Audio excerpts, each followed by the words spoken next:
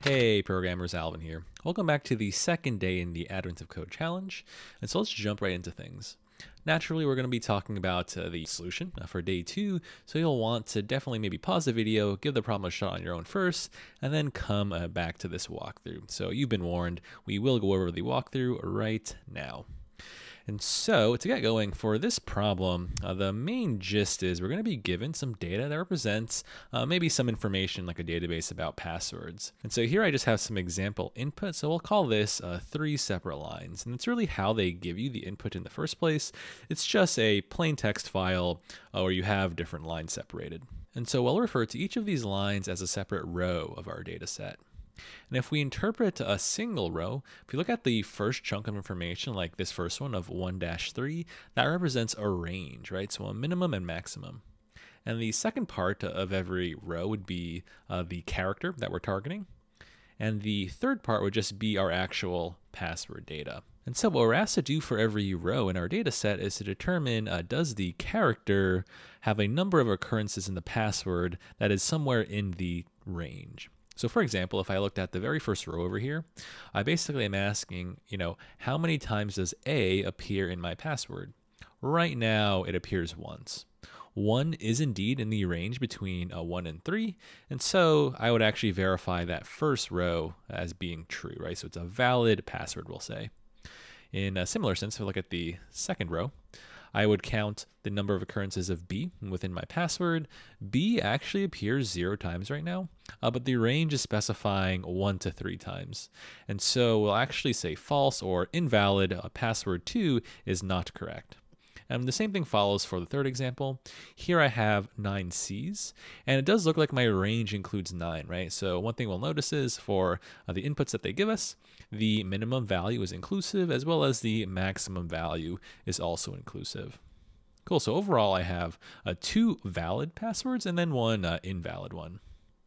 And so in the grand scheme of the problem, they really just want us to return the count of the number of valid passwords in our input. So here the answer would be 2, right? Because there are 2 valid lines. And so this problem seems very manageable, but why don't we also talk about the complexity of this? So since we're dealing with a few different kind of variables in our complexity, let's define them. So I'll start by saying that n is going to be my number of lines in my data set. Then along with that, I know they can also give me different like password strings, and they can also vary in their length. So then I'll also say that m is the maximal password length. I'm going to use these 2 terms to define my complexity because I know that they would both contribute to the runtime. Let's begin with the time complexity.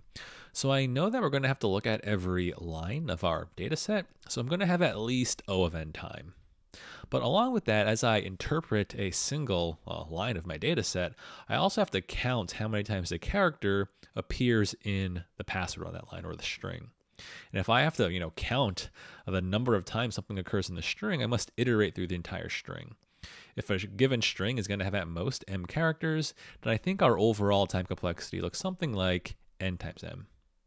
And in a similar way, I can kind of foresee us having to use also n times m space because we're going to have to separate the data in the input file. And so overall, we're looking at a fairly sufficient solution out of the gate, right? It looks like we're going to have linear time complexity. And overall, since there are 2 variables, this is actually a form of multilinear, which is not going to take too long if we ever ran this on some large inputs.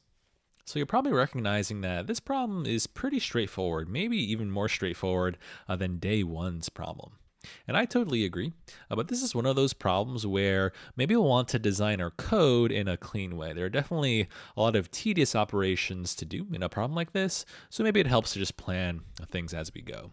So why don't we maybe take more of a nod to the implementation details of this solution now.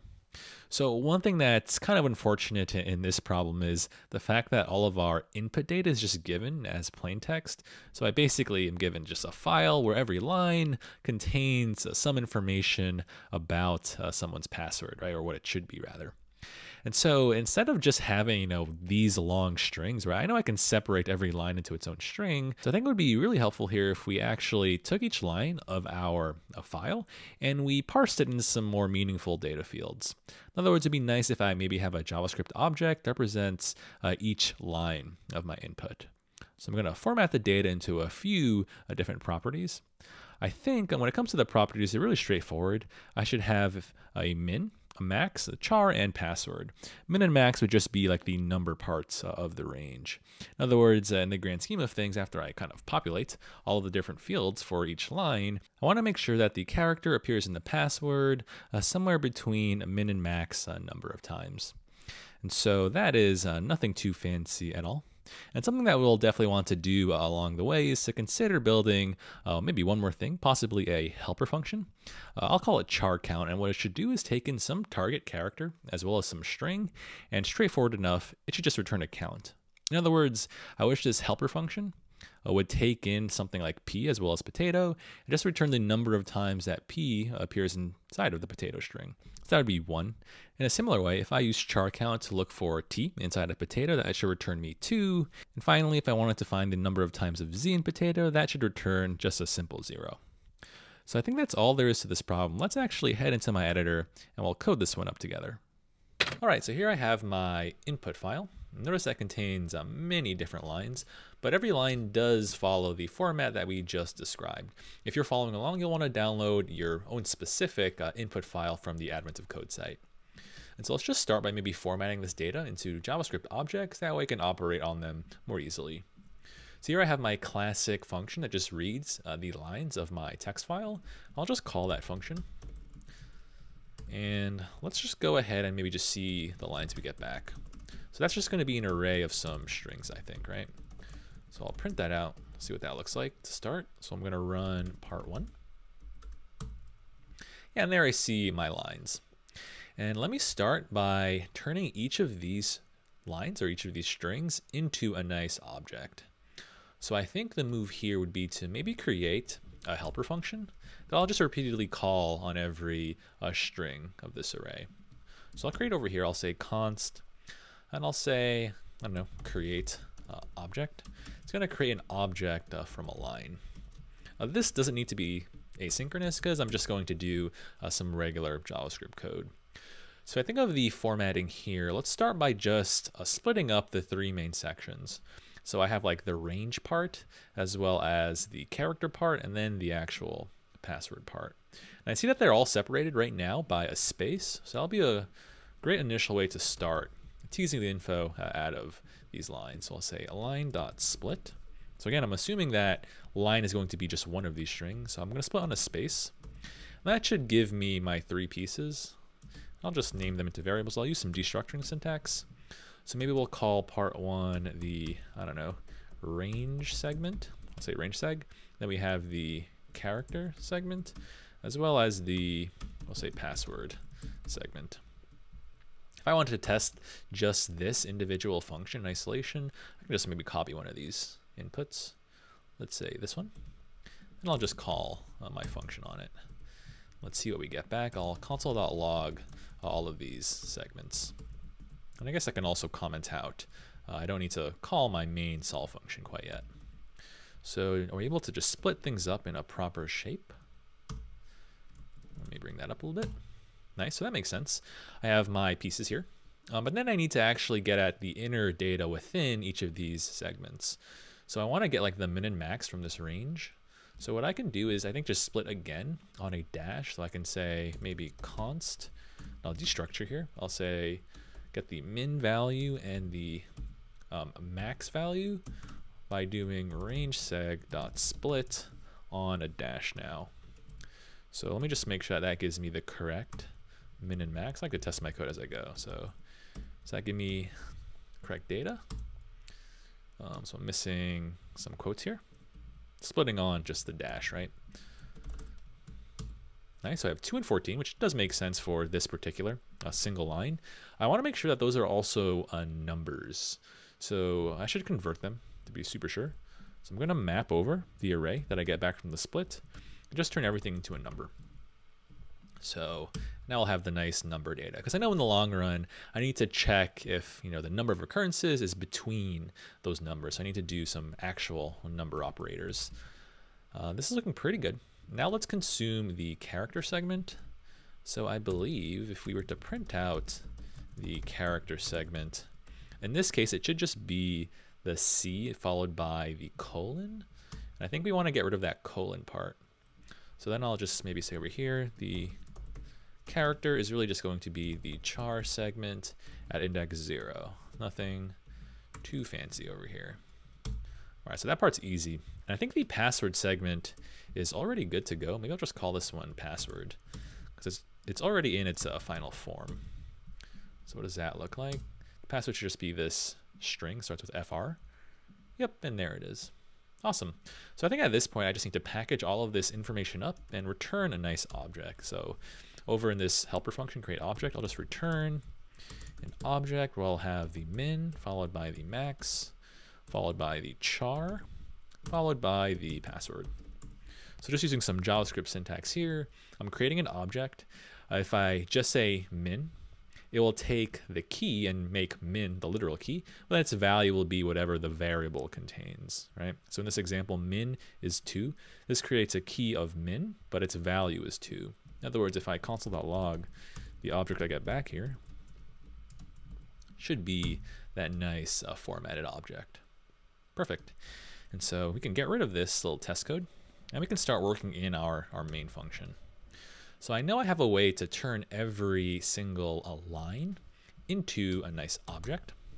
And I want to, check the number of occurrences of a character appearing within the password.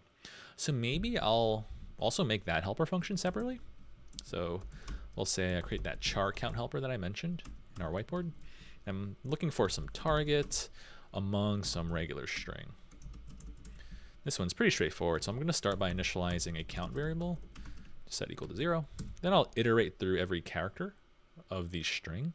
So I'll say for let char of string. And then as I iterate, I'm going to check if that character is equal to the target, right? And if it is, then I'll increment my count.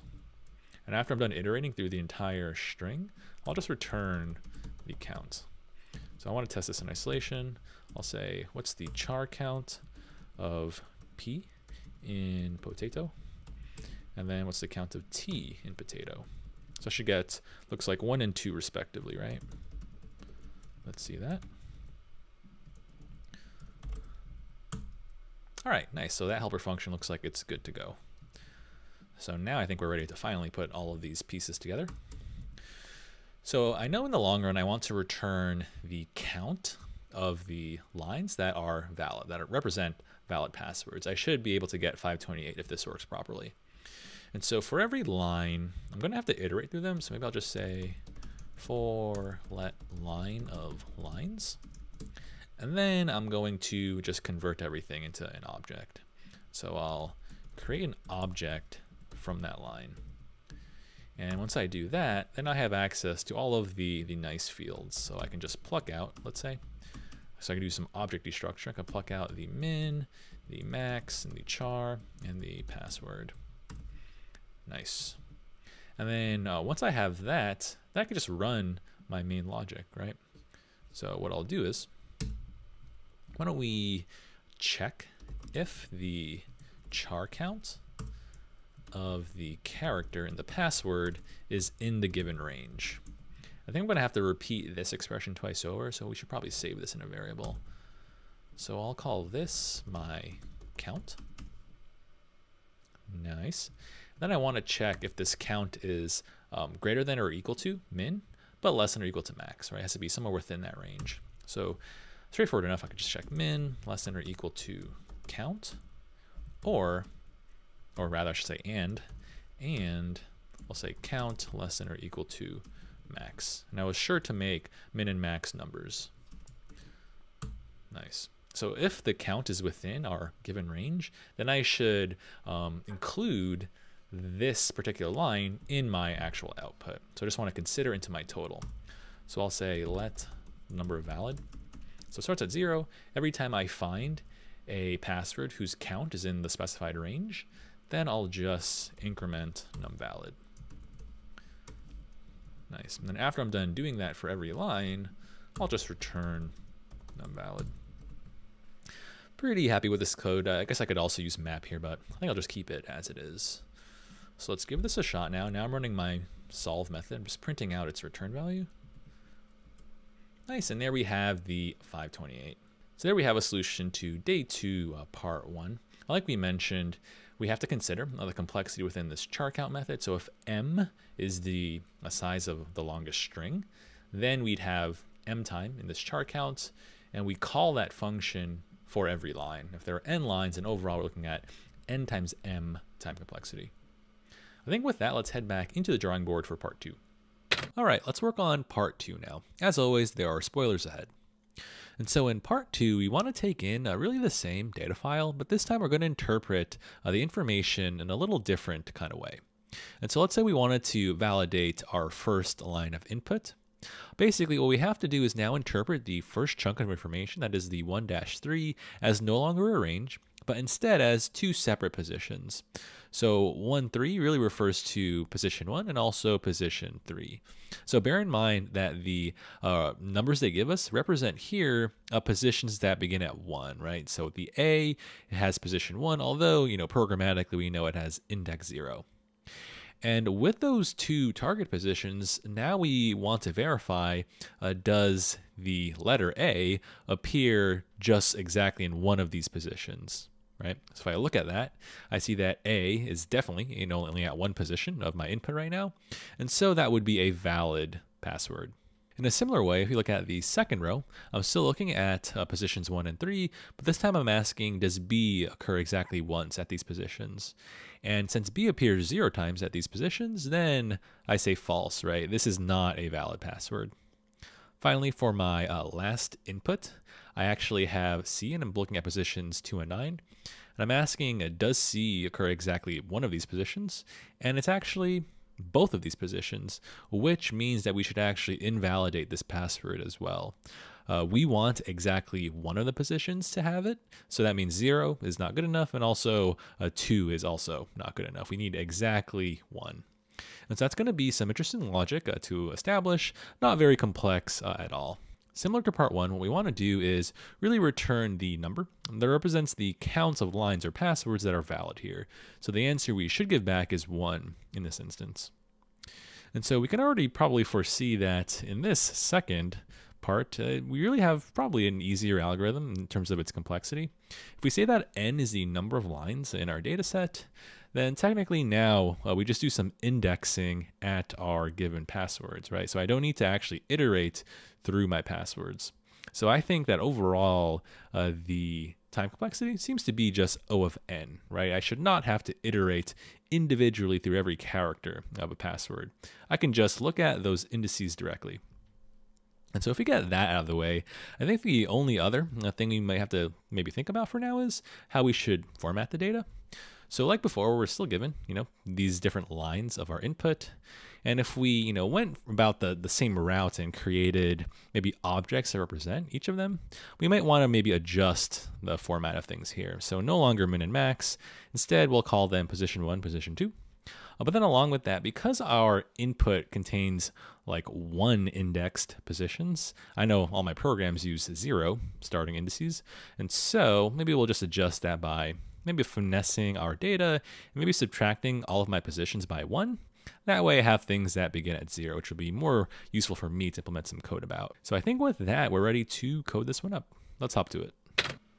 All right, let's work on part 2 now. So I think we're going to be able to borrow a lot of the code from part 1. So I think we're definitely going to still use the create object helper function just to get some nice properties out of each line. But we're going to have to probably finesse it a little bit. So for the min and max, that's no longer appropriate names. That will be maybe position 1 and then also position 2, right? And then from there, I'll kind of work those into my object, position 1, position 2. And then don't forget, in the context of our actual lines of the file, these represent positions that begin their count at 1. So in other words, if I have, let's say, index, or rather position 1 over here, that refers to index 0 in the programmatic sense. So I have that kind of off by 1 thing here. So I'll just correct it, I guess, in this object. So I'll go ahead and say position 1 should actually be position 1 minus 1. So I'm just going to decrement those positions to give me valid indices. Nice. So I think this is good. And now we can start just working on our main part of our function. So let's start by iterating through every line again. So we'll say for let line of lines. I'm going to do the same thing by calling create object on that line. That'll give me back my properties. So I'll just deconstruct them out of this. And in this second part of day 2, what we want to do is make sure that the character only occurs at exactly one of these positions in the password. So I'm going to use an if-else statement here. So let's just start by checking, or possibly just an if statement. So let's just set up some logic where we can check if the character appears at either position 1 or position 2, right? So that's straightforward. I can just check, hey, is the password, remember that's just a string, password at this first index, if that's equal to char, right? And I'll just say, or, same thing, but for position 2. So nothing fancy here. This just checks if the character is at either of those positions, right? However, if you write code like this, this would also be true if both position 1 and position 2 had the character, which I want to avoid, right? They only want exactly one of the positions. So let me go ahead and initialize my total variable. So I'll say num valid. And what I want to express is if either of these clauses are true, but not both. So something quite literal I can do is just say and not both. So I can say and then kind of repeat these expressions. So I'll copy this, and I'll say and not. And I have the same expression basically, but I and them together. So let me squeeze this over a little bit. So how do I read this whole expression? If I add the parentheses in the valid place, it's a little more clear if I wrap this up. So basically, if my character appears at either position and not both positions, right? I think with longer expressions like this, I'd probably prefer to maybe save these into variables. So maybe it's a little more clean if I even took this guy and said is at position 1. And then I'll do the similar expression is at position 2. And then I can just refactor all of this code right now. These expressions are is at position 1. And then these are is at position 2. We have a little cleanup to do over here to take out this equal sign now. So I already have those booleans. Nice. So if I have my character at position 1 or position 2 and not both of them, right? So if that's the case, then I'm allowed to increment my num valid because this must be a valid password, right? And actually, otherwise, if this is not true, then I don't need to do anything. Basically, I don't increment. Finally, I'll just return my num valid. So let's give this one a shot. It should get 497. Nice, and there we have our expected answer of 497. So that's really all there is to this problem. I don't think that part 2 is really at all harder than part 1, but it does sort of offer a pretty classic programming pattern just in terms of logical statements, in that we want a scenario where either condition is true but not both. It's very reminiscent to classic problems like FizzBuzz and stuff like that. But overall, I think that wraps up everything for day 2, and I'll catch you tomorrow for day 3 of the Advent of Code.